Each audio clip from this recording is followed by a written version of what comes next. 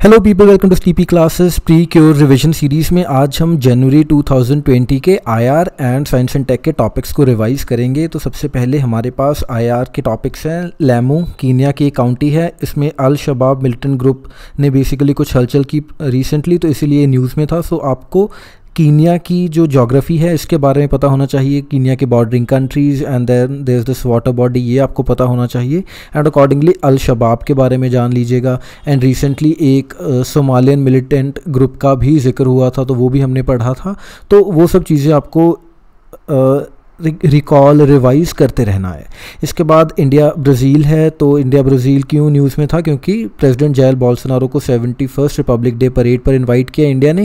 And Brazil काफ़ी important है। अगर हम जो इंडिया की ऑर्गेनाइजेशंस देखें, मेंबरशिप देखें, जैसे ब्रिक्स है, इब्सा है ना, तो और भी वेरियस ऐसी ऑर्गेनाइजेशंस हैं जिसमें Brazil is a partner with India. तो इसीलिए ब्राज़ील के साथ ऑल्दो हमारी जो इकोनॉमिक रिलेशंस हैं इतने ज़्यादा वाइब्रेंट नहीं है, लेकिन स्ट्रेटिजिक पॉइंट ऑफ व्यू से, ऑर्गेनाइजेशनल पॉइंट ऑफ व्यू से ब्राज़ील इज़ इम्पॉर्टेंट। तो इसलिए ब्राज़ील का जो आपने जोग्राफिकल एंगल देखना है, ब्राज़ील में रिसेंटली जो फॉरेस्ट फायर्स थे वो भी काफ़ी ज़्यादा वाइड स्प्रेड थे, है ना। तो इसीलिए थोड़ा geographical angle as well as environmental point of view से ब्राज़ील इंपॉर्टेंट है, इसके बारे में जान लीजिए। वेरएज जो आपके हमने ब्राज़ील इंडिया के रिलेशंस हैं यहाँ पर डिस्कस किए हुए हैं। तो India Brazil BRICS, basic and G20 and IBSA इन सब का पार्ट है। इसके साथ ही इंटरनेशनल सोलर अलायंस का भी पार्ट है ब्राज़ील एंड इंडिया। इसके बाद UNMOGIP है, which is observer group in India and Pakistan. सो कश्मीर के पॉइंट ऑफ व्यू से इम्पॉर्टेंट है ये। एंड कब स्टार्ट हुआ था? मोरोवर आपको जो पाकिस्तान ऑक्यूपाइड कश्मीर है उसकी भी थोड़ी जोग्राफिकल क्लैरिटी होनी चाहिए।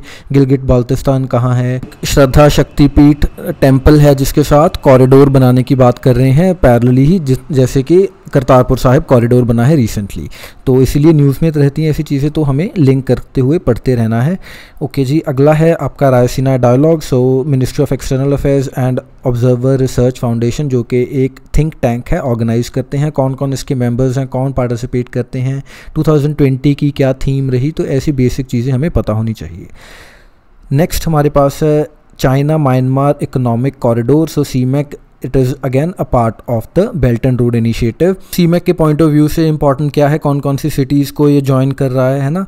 एंड पैरेलली सीपैक है, चाइना पाकिस्तान इकोनॉमिक कॉरिडोर। सो उसके पॉइंट ऑफ व्यू से क्या इंडिया की रिजर्वेशंस हैं, कौन से पार्ट से, कौन से माउंटेन से वो गुजर रहा है। तो ऐसी जो बेसिक जोग्राफिकल चीज़ें हैं इनको आप प्लीज़ इग्नोर मत कीजिएगा, क्योंकि कई बार क्वेश्चन इतना सिंपल आता है कि then we and up regretting कि इतनी सिंपल बात हम कैसे इग्नोर कर गए। तो ऐसे छोटे छोटे बिट्स को ही ज्वाइन करके we'll make up the bigger picture. तो यही हमारा एम है यहाँ पे, है ना। और जो साउथ एशिया में कौन कौन से कॉरिडोर्स प्लान कर रखे हैं चाइना ने, उनके बारे में भी आप थोड़ा सर्च कर लीजिएगा।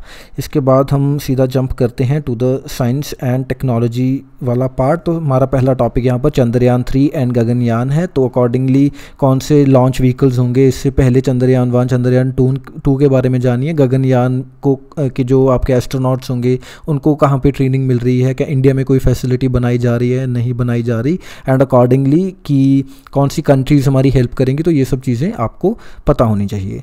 इसके बाद second launch port for ISRO. तो ये कहाँ पर बनाया जा रहा है, इससे पहले इसरो कहाँ से अपनी सैटेलाइट्स लॉन्च करता है, एंड क्यों हमें रिक्वायरमेंट हुई एक नए लॉन्च पोर्ट की। तो ये सब चीज़ें एंड अकॉर्डिंगली कौन कौन से जो आपके लॉन्च व्हीकल्स हैं यहाँ पर आप डिप्लॉय करेंगे, कि क्या ये सभी के लिए ओपन होगा या कोई स्पेसिफिक किसी पर्टिकुलर सैटेलाइट लॉन्च व्हीकल्स के लिए ही हम इस पोर्ट को यूज़ करेंगे। तो ऐसी बेसिक चीज़ें आपको पता होनी चाहिए। Next we have be healthy be mobile initiative. तो किसका इनिशिएटिव है ये, क्या इसके नीचे चीज़ें कवर्ड हैं। सस्टेनेबल डेवलपमेंट गोल 3 किससे डील करता है, एंड अकॉर्डिंगली मोबाइल फ़ोन्स का क्या रोल रहेगा इस इनिशिएटिव में। इसके बाद आपका सेशन प्रोग्राम है क्विट टोबैको फॉर लाइफ। तो इसके पैरेलली ही अगर आप इंडियन पॉइंट ऑफ व्यू से देखें तो जो आपके सिगरेट्स के पैकेट हैं उनके ऊपर कितने % तक जो वार्निंग ग्राफिक होना चाहिए ना, कंपलसरी कुछ किया हुआ है गवर्नमेंट ने एंड सुप्रीम कोर्ट ने। तो ऐसी चीज़ें आप इग्नोर ना करते हुए उनको फॉलो करते रहिएगा। एंड मोरोवर ये जो प्रोग्राम है कौन चला रहा है, किसके इनिशिएटिव के तहत ये जो कवर किए करेंगे हम टोबैको के अगेंस्ट अपनी campaign, and accordingly area wise divisions हैं या फिर एज ग्रुप वाइज डिवीजन है, तो ऐसी चीज़ों की क्लैरिटी, बेसिक चीज़ों की, सिंपल चीज़ों की क्लैरिटी आपको होनी इंपॉर्टेंट है। इसके बाद एक्स्ट्रा ऑक्यूलर विजन क्यों न्यूज़ में है, कोई स्पेसिफिक ऑर्गेनिज्म है या फिर क्या किसी की आप बोल सकते हैं एवोल्यूशन का पार्ट है, कैसे ये जो टर्म है न्यूज़ में आई, एंड अकॉर्डिंगली करेबियन सी से लिंक्ड है ये न्यूज़, तो अकॉर्डिंगली करेबियन सी से रिलेटेड जो टेरिटरीज़ हैं उनके बारे में जान लीजिएगा। ठीक है कि जैसे कौन कौन सी कंट्रीज़ इसका पार्ट बनती हैं, अगर कोई इंपॉर्टेंट फिजिकल फीचर है, फॉर एग्जांपल कोई माउंटेन रेंज है या कोई और ऐसा एरिया है यहाँ पर करीबन जो आपकी टेरिटरी है इसके अराउंड, तो वो आपको जानना ज़रूरी है। इसके बाद है Indian data relay satellite system, तो how is it different from नाविक, है ना, तो जो हमारा इंडियन देसी जीपीएस है तो उससे कैसे डिफरेंट है, ये कहाँ पर हमारी हेल्प करने वाला है या क्यों इम्पॉर्टेंट था इंडिया के लिए ये सैटेलाइट सिस्टम को लॉन्च करना। मोरओवर इसकी सैटेलाइट्स कौन से ऑर्बिट में घूमेंगी, कितनी सैटेलाइट्स होंगी, तो ये सब चीज़ें, एंड पैरेलली इसके अलावा दुनिया में कोई ऐसा इनिशिएटिव है या नहीं है। उसके बाद आपका गोको मॉडल है which is government owned contractor operated model, तो ये क्यों न्यूज़ में था एंड कौन सी कमेटी ने इसको रिकमेंड किया है ना, तो बेसिक चीज़ें जो यहाँ पर गिवन है, एंड कहाँ पर अप्लाई करते हैं, क्या ये आपके वाटर वे से रिलेटेड है या रोड वे से रिलेटेड है, कहाँ पर ये model it is implemented. Next हमारे पास H9N2 वायरस है, तो वायरसेस की तो जितनी भरमार हो रखी है, आप प्लीज़ एक लिस्ट बना के एंड अकॉर्डिंगली कौन सा वेक्टर है जो कॉज करता है, कहाँ से ओरिजिनेट होता है वायरस, ऐसी चीज़ों की अगर आप एक सेपरेट लिस्ट बना लेंगे तो आपके लिए एग्ज़ाम के टाइम पर काफ़ी ज़्यादा हैंडी रहेगी। इसके बाद ओल्डेस्ट मटीरियल ऑन अर्थ, तो कहाँ पर पाया गया, ये कितना साइज़ है इसका, एंड अकॉर्डिंगली क्या जो अर्थ के और फीचर्स हैं या जो हमारे फॉर एग्जांपल सॉयल है, माउंटेन है, तो उनके साथ कितनी रिजेम्बलेंस है, नहीं है ना, और अकॉर्डिंगली इससे पहले अगर कोई हम ओल्डेस्ट मटेरियल मानते थे किसी चीज़ को तो वो अब देखिए, अदरवाइज़ अगर ये मटेरियल तो इसमें इतनी खास बात क्या है, कैसे हमने पाया कि यही सबसे पुराना मटेरियल है, ऐसी चीज़ें, एंड मोरओवर इसकी इम्प्लीकेशंस क्या है ना, कि अब हमें चलो पता तो चल गया कि ओल्डेस्ट मटेरियल इसका करेंगे क्या। उसके बाद हमारे पास एक मर्चिसन मीटेराइट भी है, तो ये क्या चीज़ है इसके बारे में भी जानिए प्लीज़, हमने वैसे ऊपर गिवन दिया ही हुआ है। सो हाइड्रोक्लोरोफ्लोरोकार्बन HCFC 141b, ये क्यों इंपॉर्टेंट है, कहाँ पर यूज़ होता था, क्यों हमने इसको जो फेज़ आउट किया, तो इसके बारे में जानना इंपॉर्टेंट है। देन वी हैव व्योम मित्रा, तो किसने बनाया, कहाँ पर यूज़ होगा, and how is it related to Gaganyaan mission, this is important.